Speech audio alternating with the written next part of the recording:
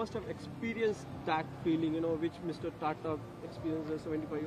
What was the experience during the flight, you know, if we talk about, because we heard that no navigation, yes, and completely a different, skills required to take this flight from Bhuj to Gujarat to Mumbai. So, you know, when he did it for the first time, he was 28-year-old. And when he did it for the third time, he was 78-year-old. And I have no idea how how did he make that possible, because it's a very tiring flight to fly without autopilot, to navigate without GPS or any VOR on board. So it was a difficult flight, it was tiring, but after landing and watching everyone so happy and so honored, it was definitely worth it.